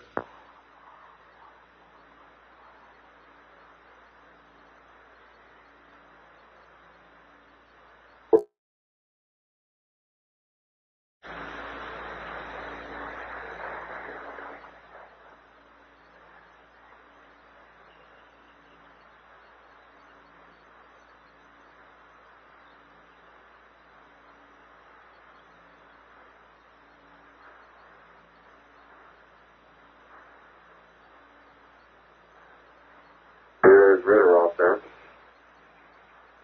And there it is. right there. Or there's Schmidt. And that's impressive looking, isn't it?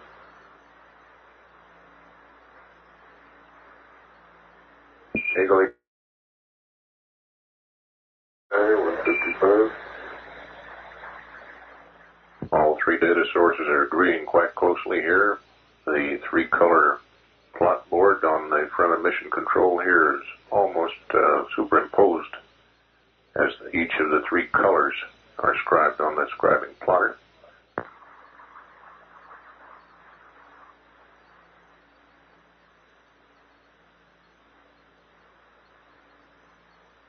Iron also penetrated, buff to the right.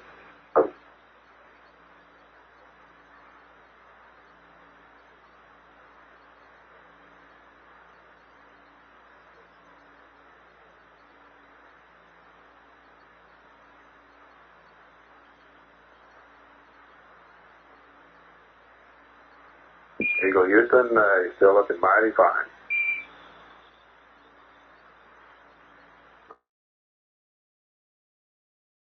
Delta B to go and both bags and things. Roger.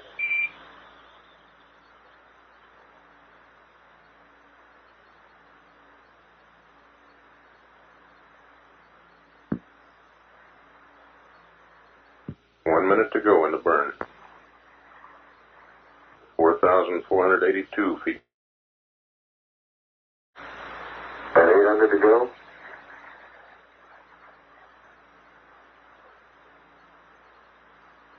700 to go.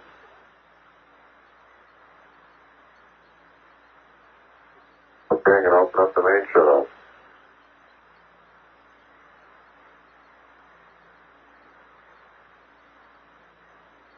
SS speed closed, pressure's holding good, cross speed off. 350 to go.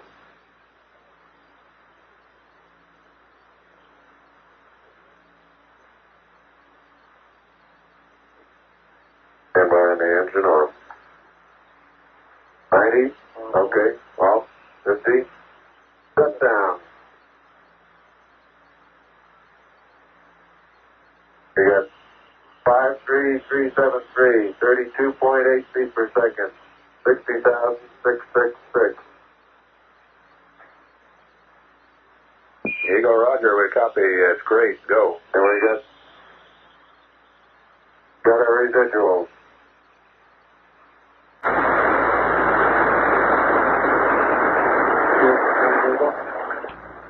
Okay, we're all good. Yeah. Okay.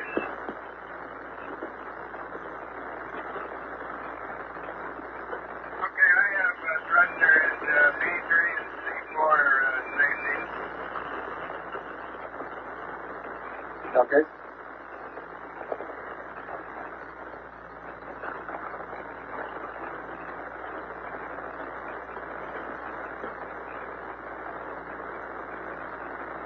I'm pumping up cabin pressure.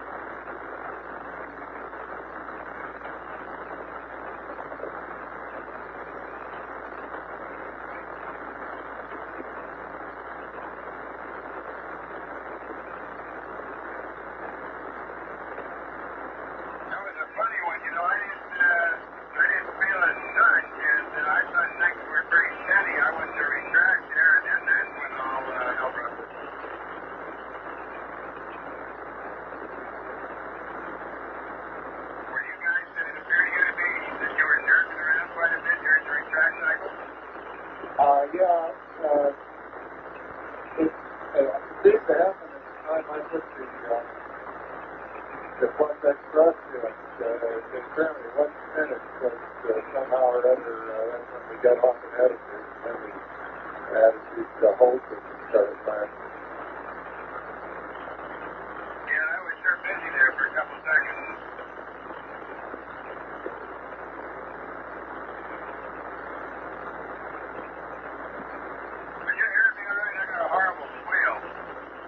Yeah, I agree with that. I agree. Okay.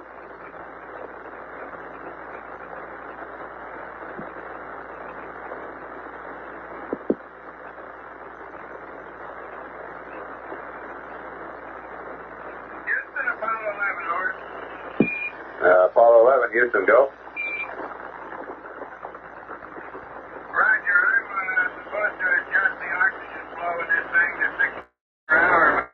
My being is out this transducer is not working right. Can you give me an updated number? Affirmative, you want to go ahead and adjust your O2 flow until it just goes off the peg. And then crank the direct O2 valve back down about 5 degrees, over.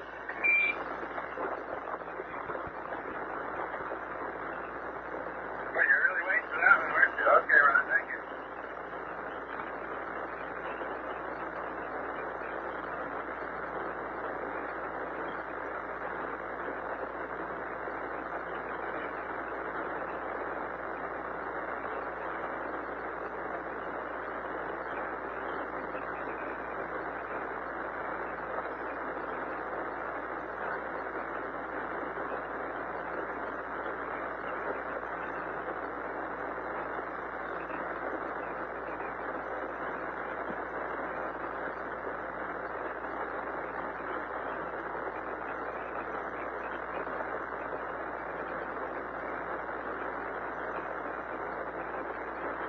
Houston, I did that, and I believe we are flowing oxygen, but the gauge is just peg full scale low.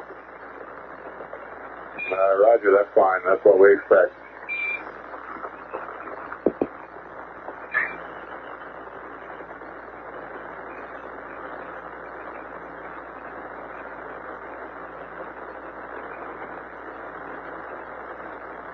Okay, I'm going to go ahead with a tunnel leak check.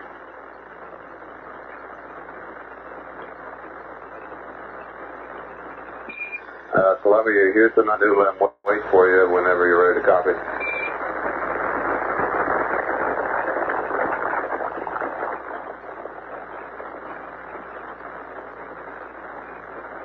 right now, Ron. Remind me of it later, would you please?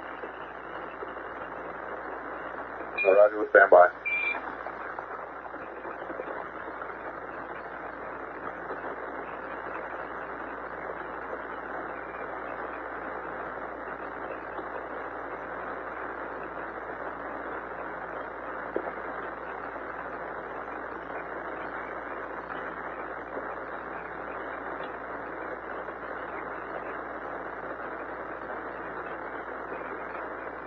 Houston, Apollo 11 on the C-47 run longer than I should. I may have deteriorated our statement slightly. Roger, Apollo 11, that's okay, we'll see you later. This is Apollo Control. Communications are somewhat scratchy with Apollo 11.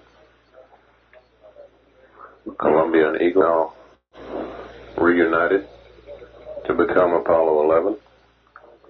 Again, our best estimate on the time of docking is some 3 minutes after the pre-mission time of 128 hours. Continuing to monitor this 27th lunar orbit for the two-way communications between the two spacecraft. Go ahead with your tap flow, please. Roger, I'm wait.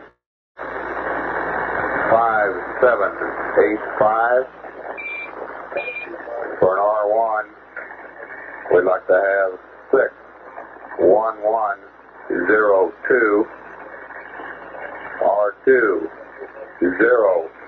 01111. Use BD roll. Over. Roger, I'm configured now on family for BD roll, and I have thrusters C4 and C3 turned off, and I copy register 16110201111 and left wing 5785. Thank you. Let me.